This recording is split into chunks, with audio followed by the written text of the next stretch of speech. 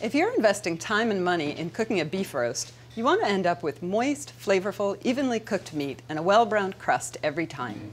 Here are 5 tips that will help make sure your roast comes out perfect. The first step is to sprinkle the outside of the roast with kosher salt and let it stand at room temperature for at least an hour or in the refrigerator for up to 24 hours.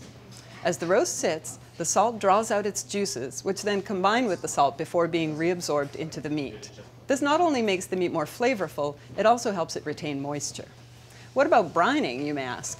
We've found that while it does make the meat juicier, it also leads to a bland, watery, and less beefy roast. We reserve brining for poultry and pork, things that have to cook to a pretty high temperature for food safety reasons, and we stick with salting for beef. Here's the second tip.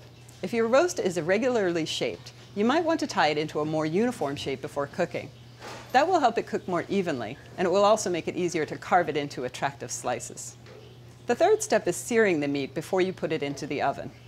Everybody loves the flavor of a well-browned crust, but if you try to get that by simply blasting the roast in a hot oven, you run the risk of overcooking the roast.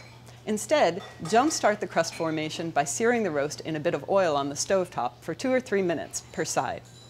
You can do this in the roasting pan or in a skillet.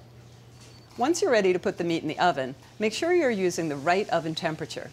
Depending on the meat's size and shape, we'll roast as high as 450 degrees or as low as 225.